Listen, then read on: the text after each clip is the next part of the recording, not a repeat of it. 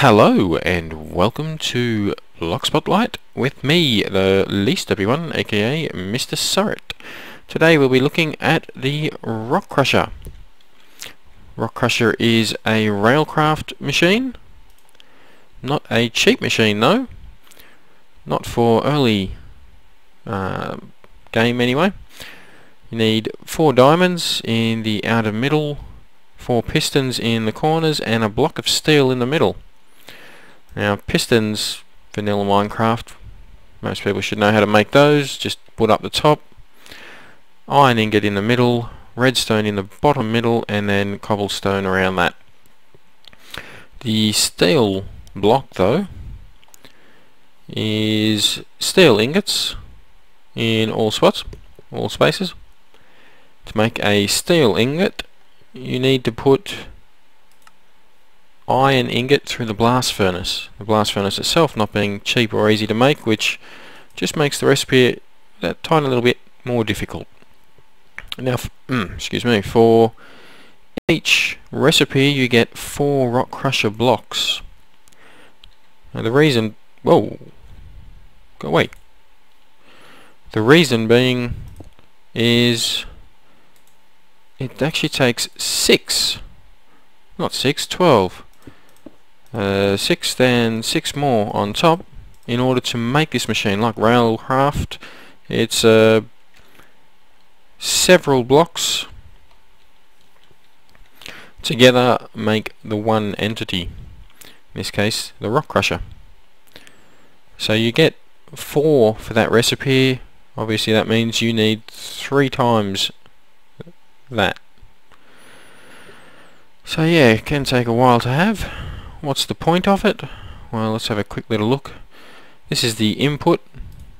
Things go in. This is the process bar, I guess.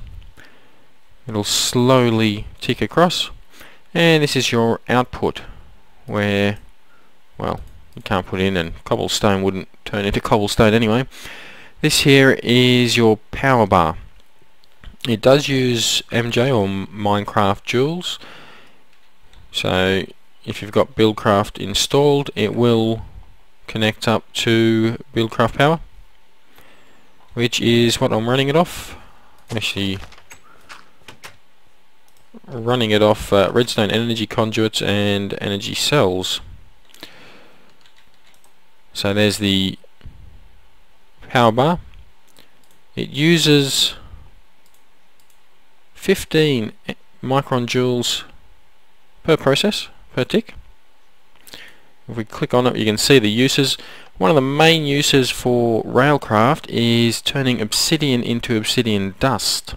It's only a 25% chance of turning obsidian into obsidian dust.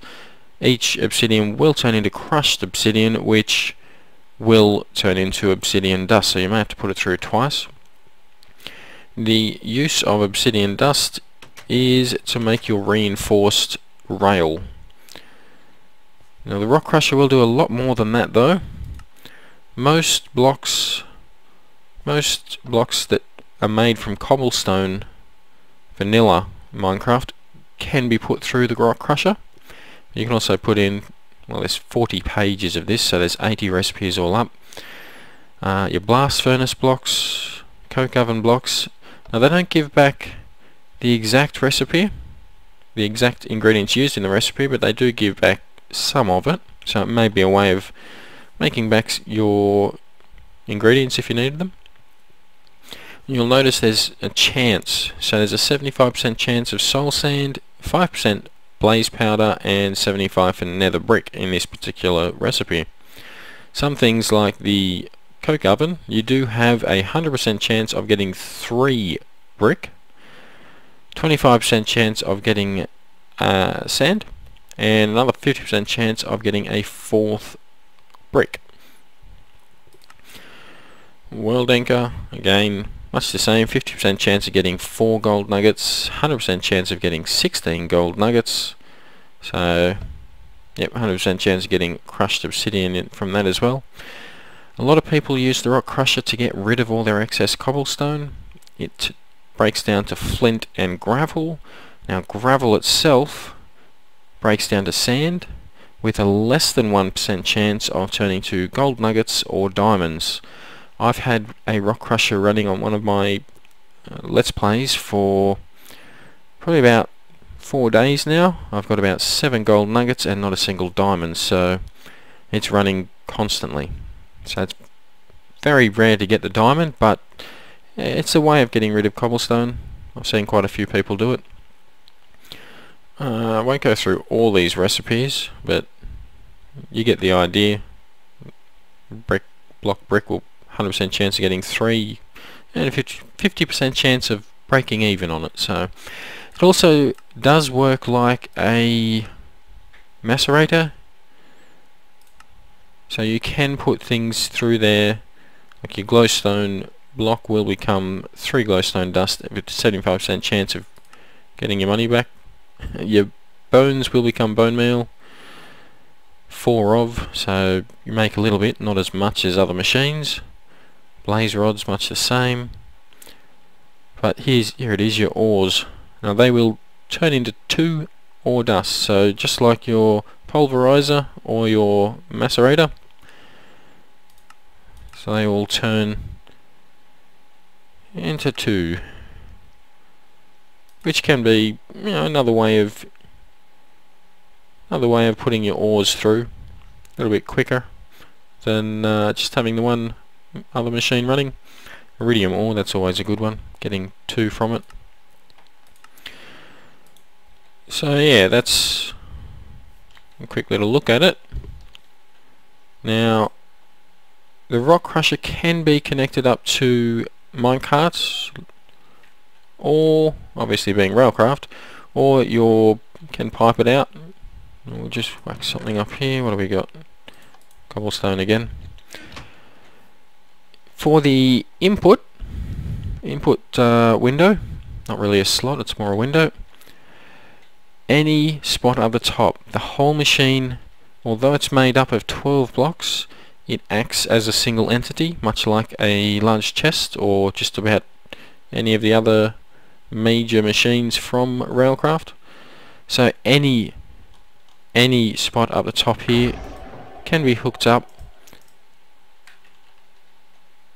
and it will work. It'll go in any of the top. To bring it out any of the side, you do need your wooden transport pipes to bring it out. So there's your cobblestone going through, turning into gravel. It's quite a quick machine. Turning it into gravel and flint. Inventory is quite full. We'll put the gravel back through. Not likely to get a diamond straight up or a gold one on screen, but it does use a fair bit of MJ, of power. But it's quite an expensive recipe anyway, so you can see them all going through there. Quite an expensive recipe, so by this time you're probably running it off magmatic engines or something like that. Magma crucible. If you're using your Feed the Beast or your Buildcraft. But anyway, that's a quick little look at the rock crusher. Hopefully it answered some of your questions. If it did, hit like, subscribe and leave a comment, and I will see you in the next spotlight. Bye bye.